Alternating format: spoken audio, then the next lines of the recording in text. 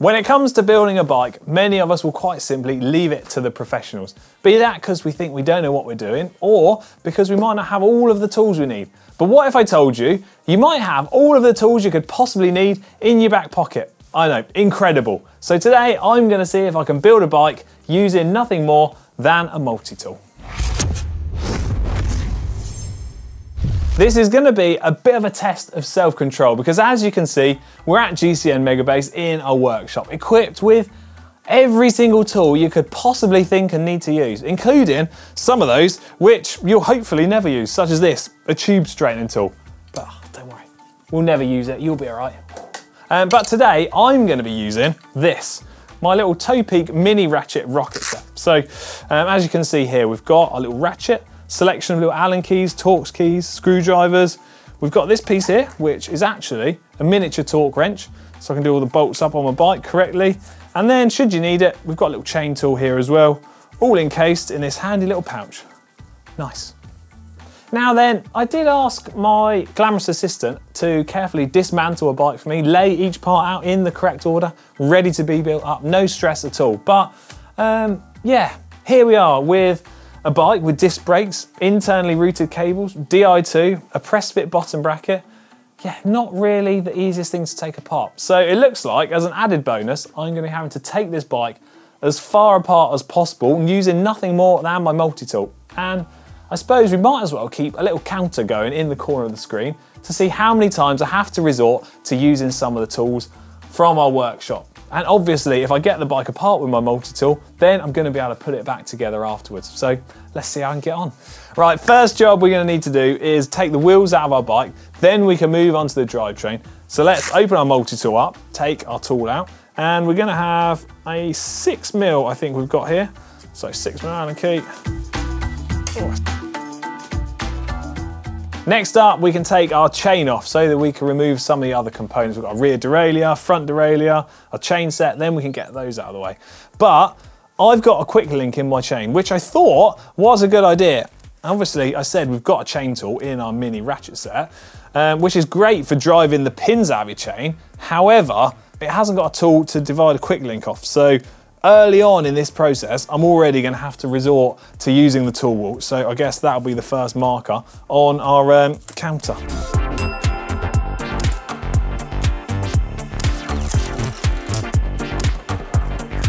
With our chain off and out of the way, we've got access to remove the rest of these components now, starting with our rear derailleur. Nice and easy here. So we've got 5mm. Take that straight out of our little mini set, and then that will come off nice and easy. Also, I can remove the cable from here, so I can just unplug that carefully with my fingers. Now, many people will say you need to use the tool to do this, which if I had it to hand, would be ideal. However, I'm going to use my fingers, and providing you're careful with it, it'll be fine. Before I take my front derailleur off, a couple of easy parts to remove first. So I can take my spares little tool container off out of the way, tuck that to one side, and then also we can remove the bottle cages. Two little simple components to remove, and it will also make it easier to gain access to the bolt to remove the front derailleur. And these are 5mm by the looks of it. Also, a handy little feature of this mini ratchet set is this is our chain tool, and I can actually remove this, and it gives us a nice little extender to put onto our ratchet. So I can go like this, that little component, slide into there like that, and then my 5mm Allen key piece in there, nice and easy. Great access to undo my bottle cages.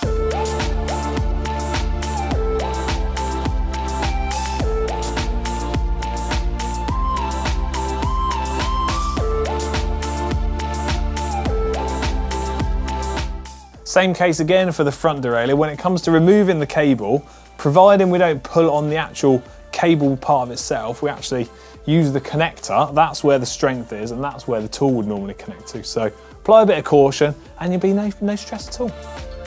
Before I remove the chain set off of the bike, I can now look to remove the pedals. Fortunately enough for me, these pedals have got an 8mm Allen key fixing on the rear of them. However, some pedals might not have that and might just have a spanner fitting. So if that's the case, you might struggle to remove them with your multi-tool, but fortunately enough for me, this actually has an 8mm Allen key fitting in it. So, oh, happy days, nice little bonus. So I can just remove these like so. bit tight, but fortunately enough, I know that I don't do my pedals up too tight. But if your pedals are particularly tight, you could end up damaging sort of the insides of your multi-tool, or you might just struggle because obviously you've not got a vast amount of leverage there. But another handy little tip with this multi-tool is we can take this little extension that we used a minute ago to get extra leverage on the bolts here. We can actually put it in the end of there. Look at that. We've got an even longer little multi-tool to undo tight bolts. Perfect.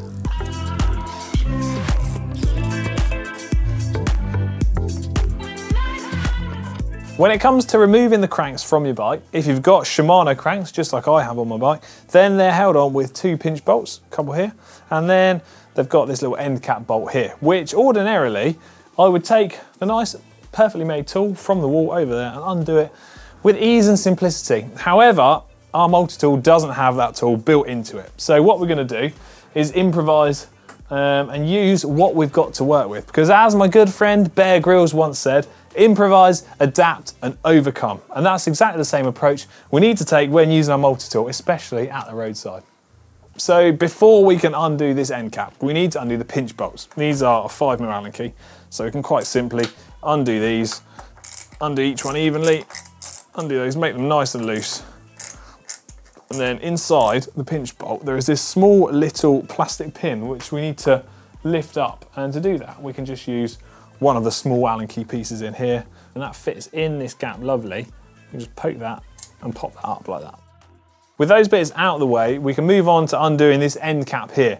Now, it shouldn't be done up very tight because it doesn't need to be. And as I said, we don't have the specific tool for that in our multi-tool set. So we're gonna need to improvise and use what we can out of the selection of tools that we've got. Now, I know, because I've been in this situation a number of times before, that you can just put 2 different Allen keys together to fit into that gap and act in the same way as the tool would. So I've got our 8mm piece here, which I can put in like so, and then guide that in with the 5mm as well. And you'll see that that is then a nice snug fit. And because this isn't particularly tight, I can then just guide that and undo the cranks off. I mean, look at that. There you go, you can see if I turn that, we've just got those 2 bits in there. And this only works because it's a part which isn't particularly tight. You obviously can't do this on components that are particularly tight or tricky to undo. So the most important thing is only use a technique like this when you know you're not going to damage the tools or damage the bolt. When it comes to removing the stem and handlebars at the front of our bikes, this is a bike with internal cable routing, so it is a little bit more of an involved process, but that's a small price to pay to have sleek looking front end and a nice smooth finish to our bikes. However, something that you do need to take note of is some stems and sort of front of these bolt fitments here will be a Torx fitting, not just an Allen key. So take note of what your bike has got and then make sure that your multi-tool set has the right pieces for it. This one here, fortunately, has Allen keys fittings and then also has the Torx bits here as well. So we're covered in both cases. However, if this was an entry-level to mid-range bike, then of course it would be a slightly easier process to just remove all of the components in one go. But we're going to stick true to our word and we're going to remove everything as best as we can using our multi-tool. Well, and if I have to resort to the tool board on the back, well, it'll be another score on the counter. So see how we go.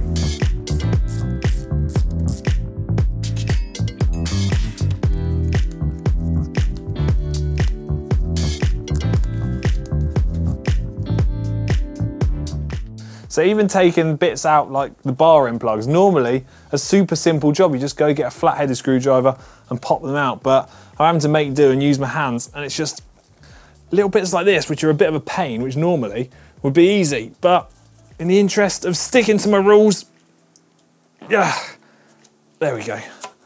We got it.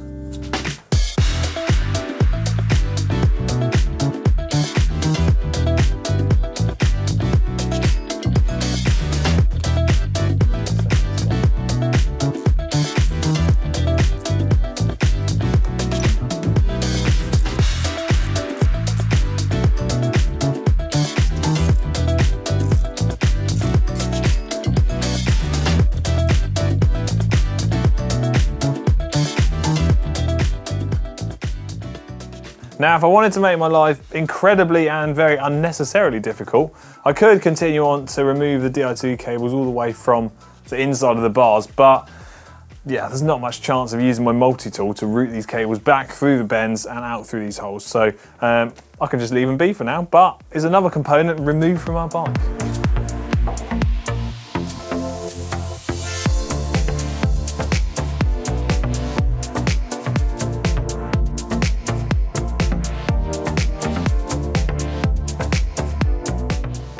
Next stage of the process up front here would be to open this hydraulic system to allow us to guide the hoses through. But in doing so, we would need to cut them to remove the fittings off the end because they won't fit through the intricate gaps and bits and pieces in the frame. And that does seem somewhat of a wasteful process on a video which is geared around having fun and seeing how far we can dismantle things with only our multi-tool. So I won't do that because it's very wasteful.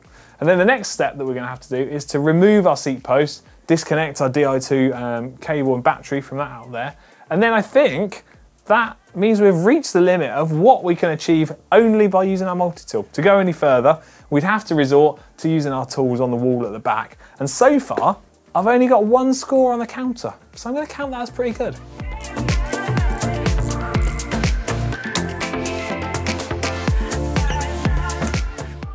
Right, our final component to remove is our seat post, which houses the Di2 battery. And it's the final thing to remove using our multi-tool. We've got a lot done with this little thing. So let's get this in there. Guide that undone. Do that. Place that to the side. Certainly does it.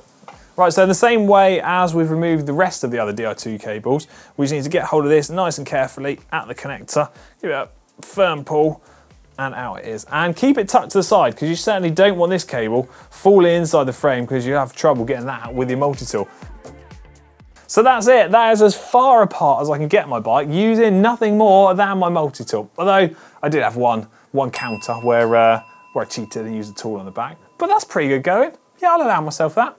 All that remains now is to get this thing back together, and hopefully in no time at all, it'll be working and ready to go, because I actually need to use this bike tomorrow. So hopefully, well, I don't have any problems running along the way.